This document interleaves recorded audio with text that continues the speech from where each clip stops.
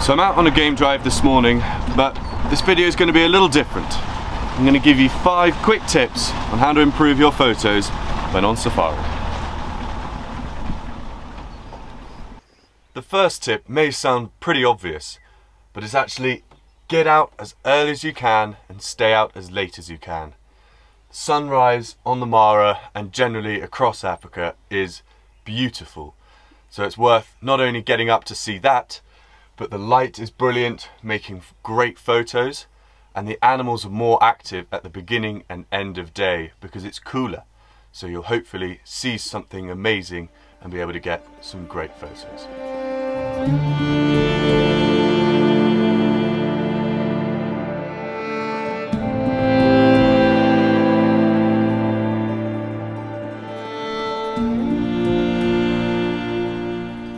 So we're here at the hippo pool, and tip number 2 is get low. What I mean by that is get as low down as you can. Some safari vehicles have a door like this which you can open or even remove. For hippos, if you lie down here, you want to try and get as close to their eye level as possible. That makes the animal seem bigger and more impressive in the photo, and it's a much nicer angle.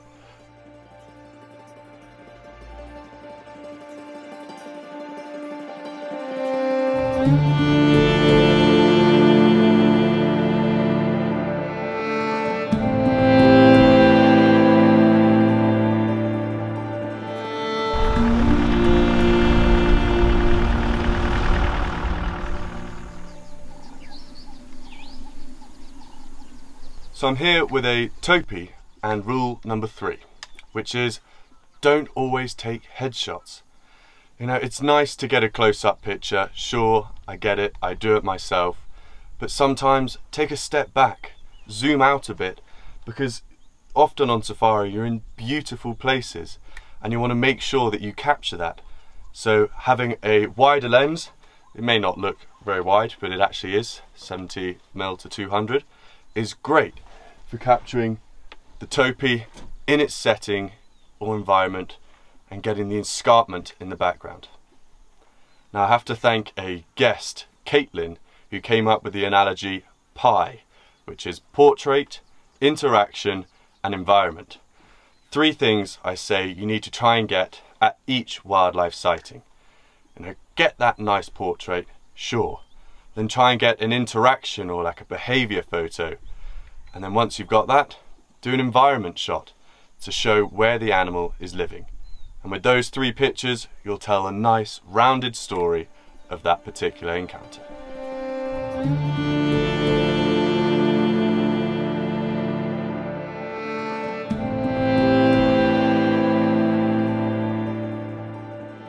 Oh man, it's hot. Now we're here with some Thompson Gazelle and point number 4, which is try and get eye contact. Now I know in the previous point I said don't get headshots, but obviously sometimes you want that. But even if it isn't a headshot, having lots of pictures of the back end of an animal or its side on walking across, after a while gets a bit repetitive. So if you get the animal heading straight towards you, it may not be looking directly into the camera, but as long as you can see the animal's eyes, there'll be more engagement with the photo and will overall increase the quality of the image.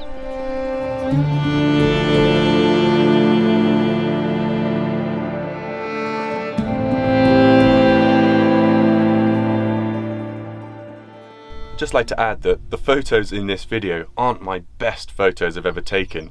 I just wanted to show you what it looks like when you use those tips on location.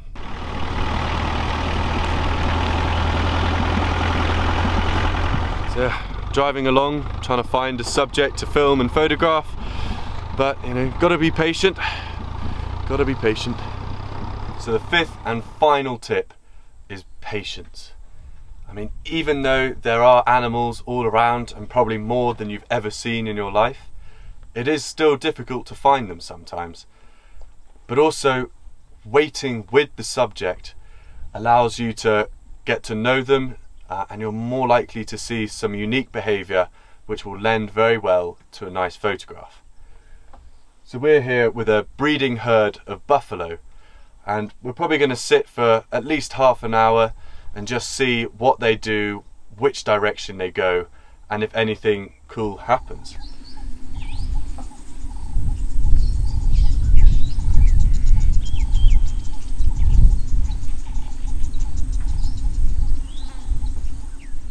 So we've been here for about half an hour now. The buffalo have come a lot closer, which is great because I was able to take a nice kind of wide picture of the whole herd with the escarpment in the background. So it just goes to show that patience does pay off.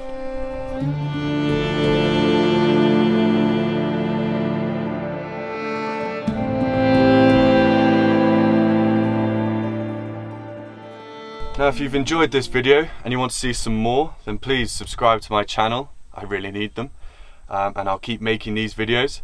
I've got lots more tips that can help you improve your photography while you're on safari, or just general wildlife photography tips as well. Well, if you like this video then let me know, but until then, have a good one.